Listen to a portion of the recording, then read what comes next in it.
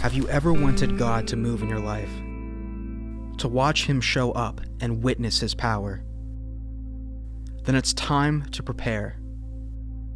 We can learn to get ready for Him to move. God's power doesn't fall randomly or haphazardly. It falls after His people have prepared, and it's still true today. It's time to start preparing for God's power.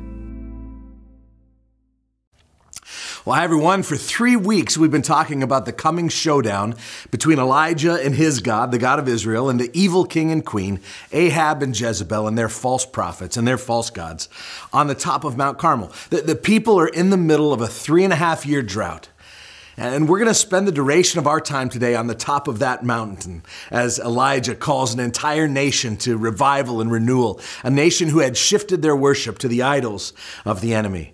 Now, as we've seen, this moment of tremendous power where fire is about to fall from heaven didn't come out of the blue. God had been preparing Elijah for 3.5 years for this moment. Elijah's preparation included some scheduled time in hiding at the brook of Kerith, where he was broken and miraculously fed by the ravens so that God could teach Elijah total dependence.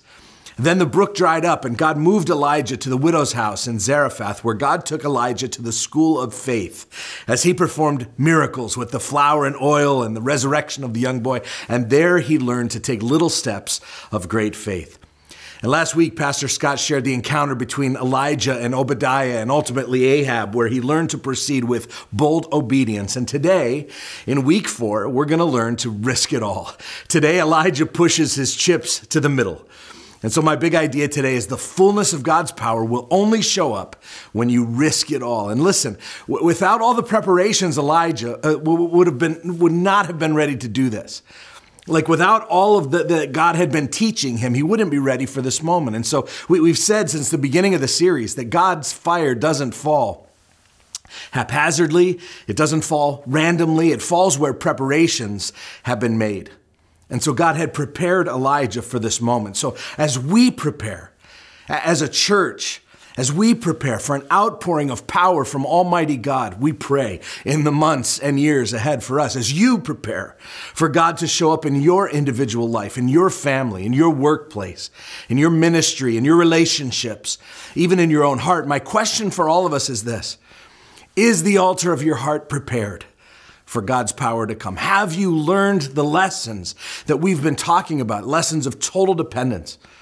Are you passing the small tests that lead to great faith? Are you being bold in your obedience day to day?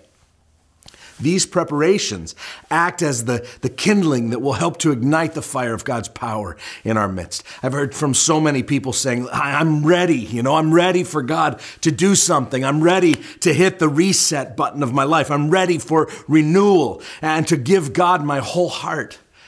Let me just say that as we get ready to learn from this showdown, that above everything else in our lives, God wants that too. He wants renewal. He wants first place in our hearts. He wants all of our worship. He wants all of our focus. He wants all of our adoration. It's how He designed this life to work.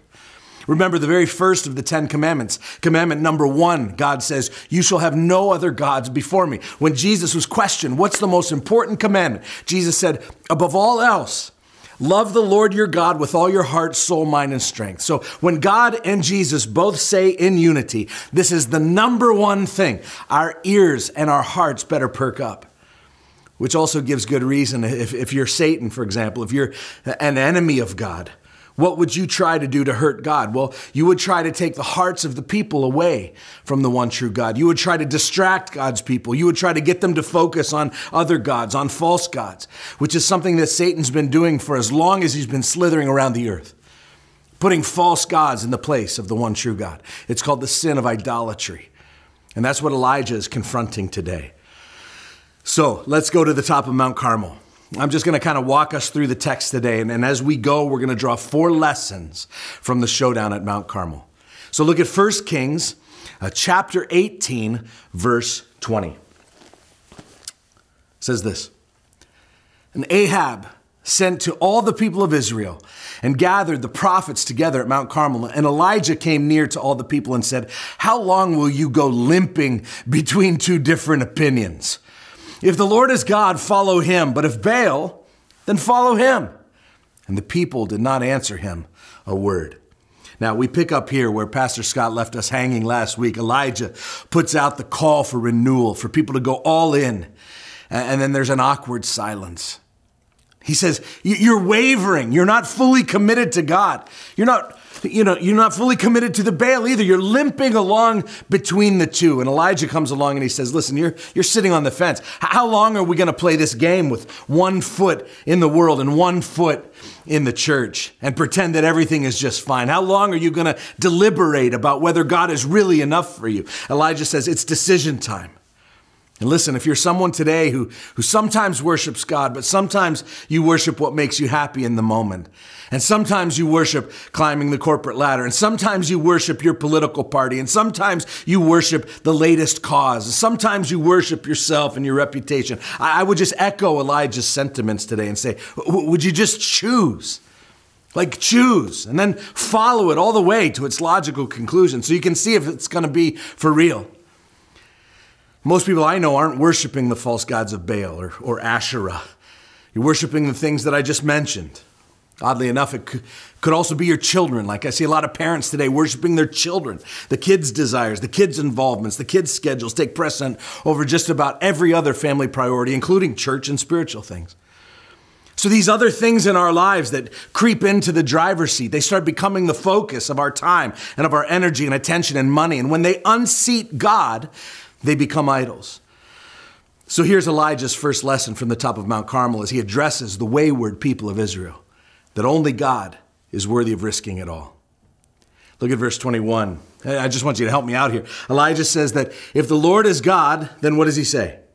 He says, yeah, follow him. And if Baal is God, then what? Follow him. So he's saying, listen, pick your God and then go all in. Then risk it all with that God. But stop wavering between the two. You have to choose. And I think if Elijah were here today, he would say the same thing. Quit wavering.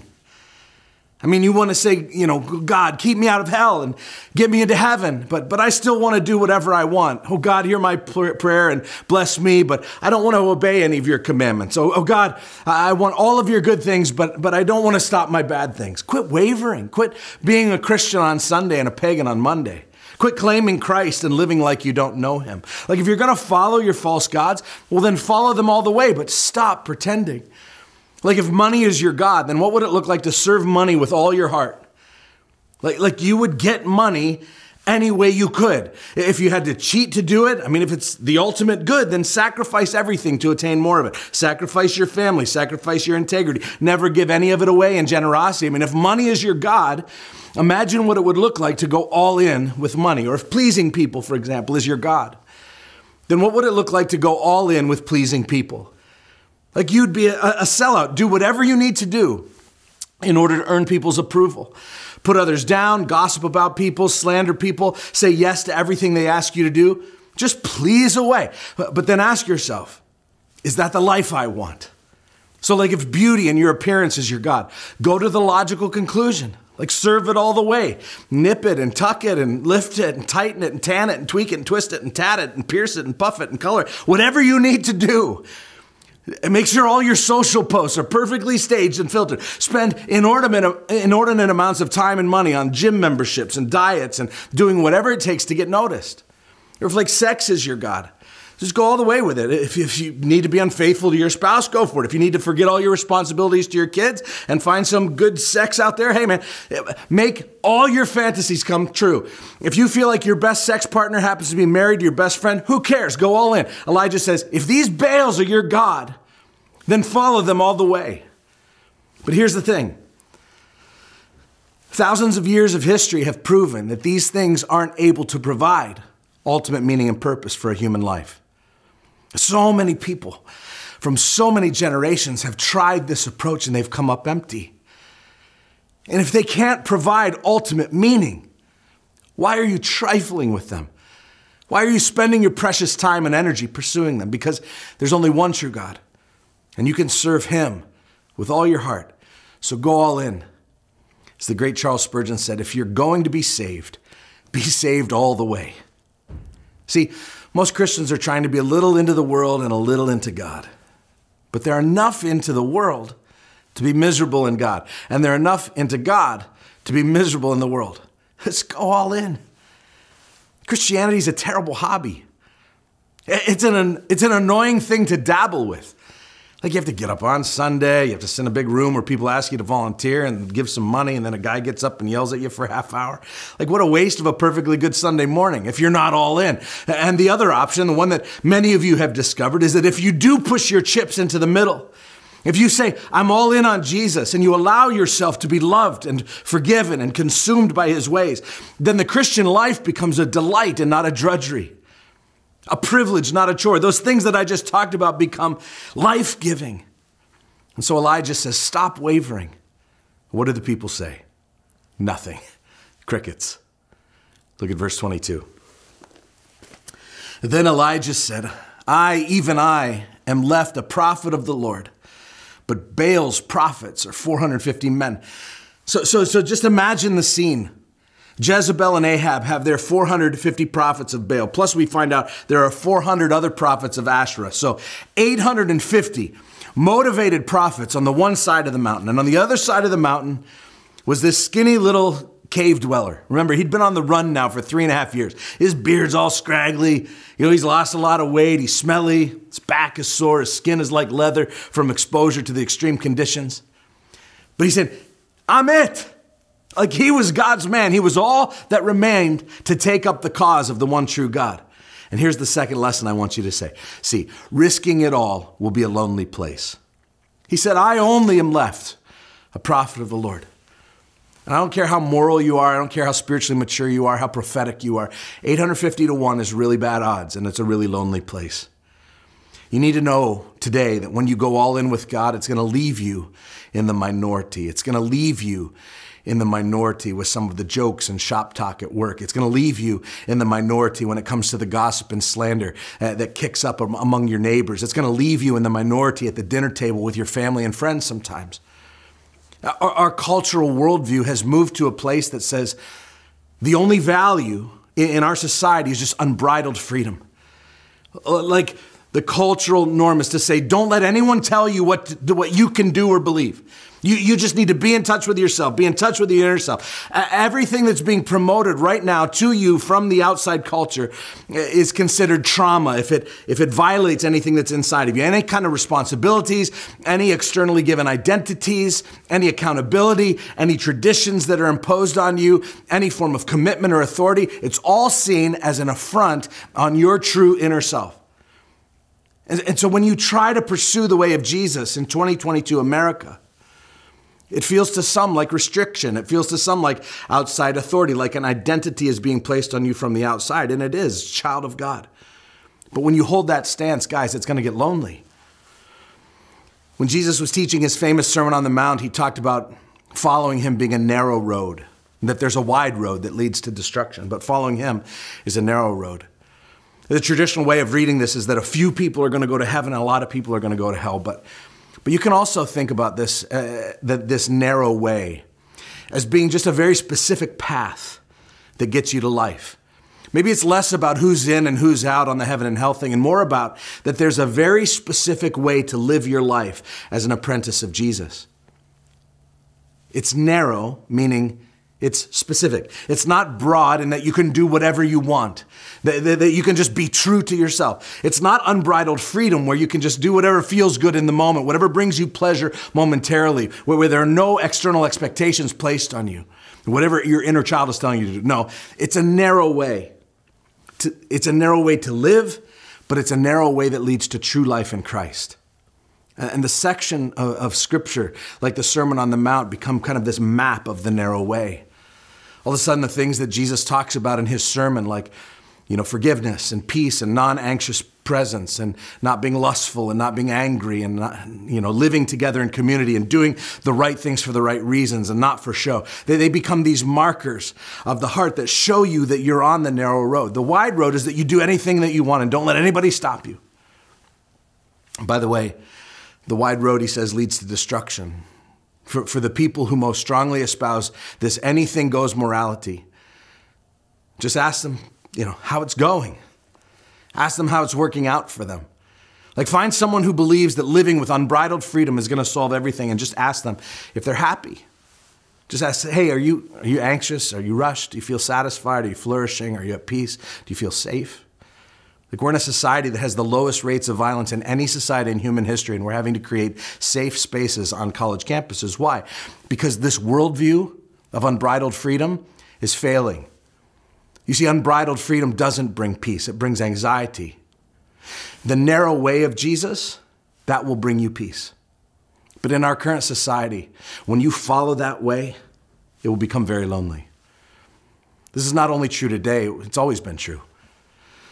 And so there stands Elijah, the last man of God standing, 850 prophets and a whole nation standing against him. But Elijah proved the old adage to be true. It was quoted by social reformer Frederick Douglass, who said, "One and God make a majority." And guess what? Sometimes God likes to stack the odds against himself so that he can just show off. He likes to set things up so that there's no human way that it can be accomplished, and then he'll go ahead and accomplish it. Because if people could pull it off, then people wouldn't need God. People would get the credit. And so God shows up and he says to the king, "I'm coming to your turf. I'm coming to your entourage, to your armies, to your so-called gods, and I'm sending in my boy, Elijah." And so Elijah stands on one side, the small army of prophets on the other, and he starts laying out the ground rules. Look at verse 23. He says, 2 altars are going to be built, and each party is going to select a bull. And that bull will be killed and laid on each of the altars, and then prayers will be prayed to Baal and then to God by their respective prophets. Now, here's what's going to determine the winter. Look at verse 24. Elijah says, "And you will call upon the name of your God, and I will call upon the name of the Lord, and the God who answers by fire, he is the God." He is the God. The God who answers by fire wins. And so they spit on their hand, they shake on the deal, and they go for it. Listen, so far today, I've challenged you to risk it all for God. But I want to make sure you understand in these last couple lessons that when you do that he's worthy of your devotion. We're not chasing some pipe dream. This isn't a wing and a prayer, some kind of blind faith or whatever. If we're risking it all, we need to know that God is trustworthy. And so here comes the third lesson from Mount Carmel. It's that false gods promise what only the true God provides. Verse 24 says that the God who answers by fire, he is God. The prophets of Baal were thinking, "You idiot Elijah, fire is our God's specialty. Do you even know who you're dealing with?" This is Baal we're talking about. Baal is the sun god, hot, fire. He shoots lightning out of his hands. You're going to get smoked, you silly little prophet. They were big talkers. They had Baals who were responsible for rain and for the crops, for the overflow, and for the fire. These false gods promise to take care of all your needs. Oh, you can rely on us. But the false gods of this world are all talk and no action. Money promises to make you happy. Success promises to satisfy you. That boyfriend or girlfriend or that spouse promises to fill the void in your life. And as we just talked about, unbridled freedom promises to give you pleasure upon pleasure. But in the end, they lead to anxiety and emptiness. Did you know that there's a thing called a happiness index? Did you know that the U.S. is about 15th on that list, by the way, of all countries in the world? But the interesting thing is that the happiness in the United States started to decline every year, starting in the 1960s, ironically coinciding with the rise of this secular progressive vision of unbridled freedom. False gods aren't going to get you to true purpose and meaning. Only the true God is faithful and gracious and generous and long-suffering and merciful and just. Only God alone can fulfill the spiritual void in your life. Only God provides. But for now, at the top of the mountain, he sits back and he waits for Baal to go first. And so Elijah says, "We have 2 altars. We have 2 bulls. The stage is set." Now, the God who makes fire fall from heaven is the winner. And he says to the Baal guys, "You go first." We'll let the Bible describe the play-by-play in verse 26. It says, "They call upon the name of Baal from morning until noon, saying, 'O Baal, answer us.' But there was no voice, and no one answered. And they limped around the altar that they had just made." And in verse 27, it says, Elijah starts mocking them. I love this. I picture Elijah just laying back in his lawn chair watching all this. He's got his shades on. He's got a dirty tank top. He's smoking a big stogie. He's a Hebrew prophet, so he's got a big old Duck Dynasty beard going, and he starts smack talking. And there's a purpose in his sarcasm. Elijah is trying to show people how ridiculous it is to give yourself to a God who's not real. And so he says, hey, maybe your God is in deep thought and he can't hear you. He says, maybe he took a little trip. He'll be back soon, but you better keep dancing and shouting. You wouldn't want to miss him if he does walk in the door. Or he says, maybe he's asleep, just took a little cat nap. Maybe the notifications on his phone accidentally got turned off. Here's my favorite one. He says in verse 27, he says, maybe he's relieving himself. Maybe he's on the pot. Maybe your God is a little backed up, and so you better scream nice and loud to be sure he sets down his iPad and he pays attention to you from the toilet. Well, it turns out that the prophets of Baal don't have much of a sense of humor. They take Elijah quite seriously, and they decide that they do need to try harder to get Baal's attention. And so they begin to cut themselves until blood is gushing out, and they keep dancing around. And verse 28 says this. It says, and they raved until the time of the offering of the oblation, but there was no voice. And before you start accusing these ancient, uneducated people of being crazy, guys, some of you do the same thing. In fact, you don't dance for your false gods all day. Some of you do it for a whole lifetime. Dancing and praising and pursuing and serving and striving toward these false gods that promise but never deliver. Where is it that you're doing the dance? Calling on someone or something to answer your call. There are many people today punishing themselves with fear and anxiety. Yes, cutting, eating disorders, trying to find something that will fill the void. Working endless hours, 2 or 3 jobs, trying to make extra money while cutting away at the health of their marriage or their own soul. Doing the dance of endless pleasure seeking while compromising their integrity, their moral core. Jesus says, what does it profit a man if he gains the whole world and yet loses his soul? Nothing, he says. It gains him nothing is the point. Well, back to the mountain, the prophets of Baal have mutilated themselves with no results. And so now it's Elijah's turn. No pressure. 850 to 1. The king, the queen, the multitudes of people saying, look, Elijah, you created the contest. You put the big dare out there. So let's see some action from your side. There's nowhere to run now. There's nowhere to hide. Just tension-filled anticipation. Either God's going to come through or not. This is the moment. The God who provided the ravens, the God who provided the widow at Zarephath, the one who refilled the jars of flour and oil, the one who brought the boy back to life, the one who protected Elijah when he was confronting Ahab and was called the troubler of Israel. All of those moments where God came through were leading to this very moment, and now God is on the hook. And I'm going to paraphrase from verse 30 onward. But Elijah asked the people to gather in real close. It's his turn. So he says, come in real close. And so they all move in and they all quiet down. And Elijah starts grabbing 12 stones to build his altar, 12 stones representing the tribes of Israel. Now remember, the country is divided now, 10 tribes in the north, 2 in the south. But he's painting this picture here. And I imagine, this is just my imagination, but he puts 1 stone in place and then a second, and he starts narrating. He starts saying, surely you remember the 12 tribes of Israel. Surely you remember that the true God made a loving commitment to you, his people. He said that he would love you, and that if you would return that love with all your heart, soul, mind, and strength, not only would he bless you, but someday he would bless the whole world through you. And he takes the 3rd stone, and then the 4th. And as they watch, they're slowly being reminded of God's love, of God's faithfulness to them. In his love, he says, he brought us out of the land of Egypt where we were slaves. He gave us this promised land. Surely you remember the parting of the Red Sea. Surely you remember the Jordan River and the manna from heaven and the quail and the water from the rock. Surely you remember how lovingly God delivered us and treated us and all the promises he kept to us. Surely you remember how faithful he's been. And while Elijah's putting stones 10 and 11 and 12 into place, he just shakes his head and he says, and now you're actually considering turning away from the loving, promise-making, promise-keeping, faithful God in order to worship this other guy, this Baal, who's not even real.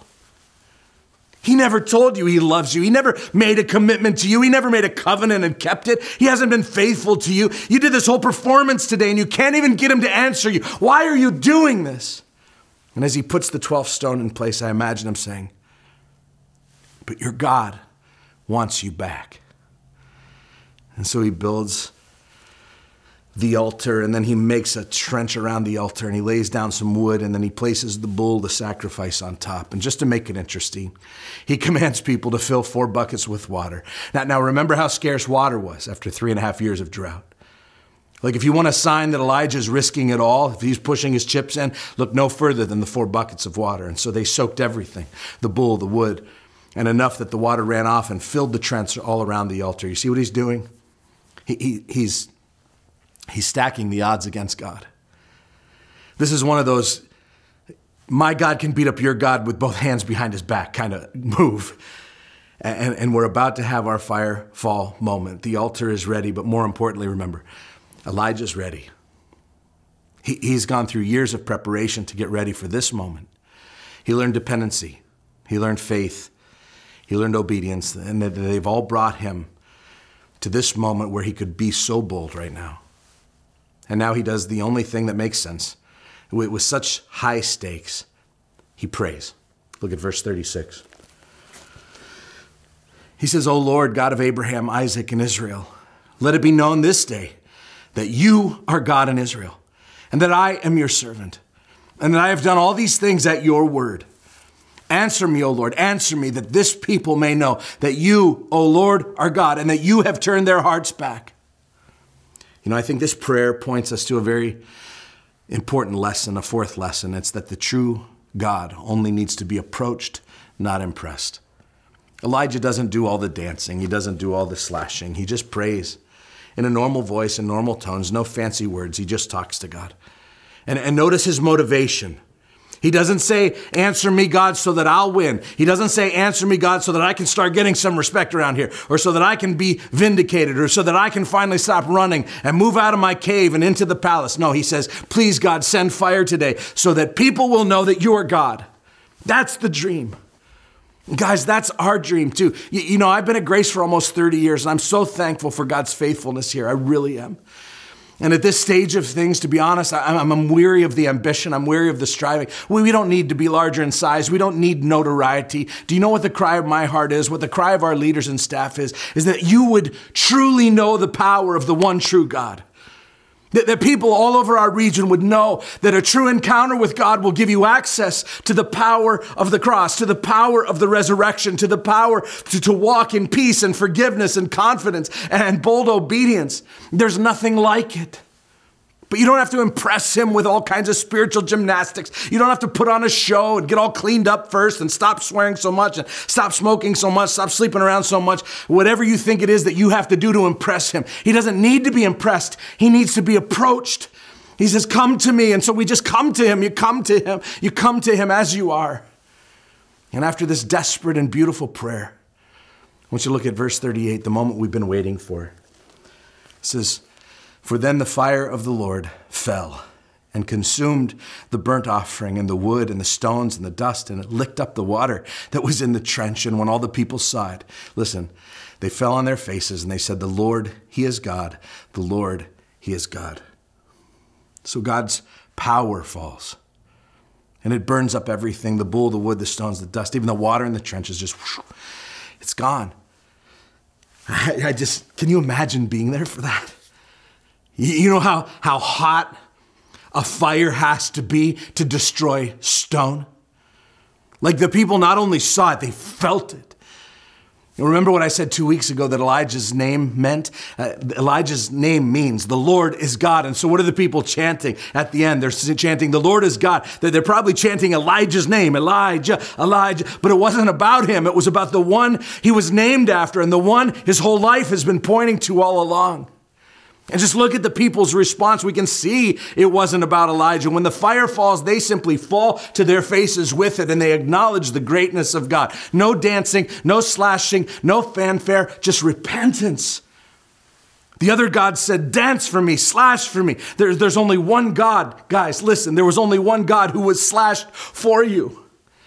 Every other God will make your blood run. Only the one true God is the one who did the bleeding. And the reflex response of witnessing the unlimited power of God is just to fall on your face and start telling the truth. That the Lord, he is God. The Lord, he is God. And if Elijah were here today, he would probably confront some of you with the same question he asked the Israelites. How long will you waver? Why are you straddling a commitment between a loving God and an empty world? I've been praying, guys, that a spiritual renewal would sweep all across our church this month. Seeing what God has done at our worship nights has been incredible. I pray that that would continue. But I want to challenge some of you today to risk it all for God. He's not an item on a menu of many options. He's not a backup plan. He's not some vice principal in the sky waiting to smack your hand. He's not Ned Flanders. He's not nervous. He's not having panic attacks when he watches CNN. He's amazing, and he's powerful, and he's loving, and he's gracious, and he's forgiving, and he gave his son so that you might live your life to the full. How long will you waver? If the Lord is God, then he deserves everything. If the Lord is God, we must bring him everything.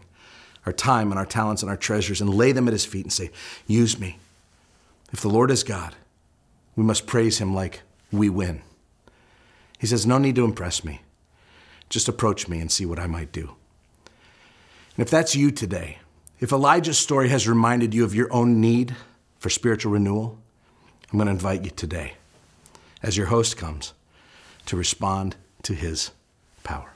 I love you guys.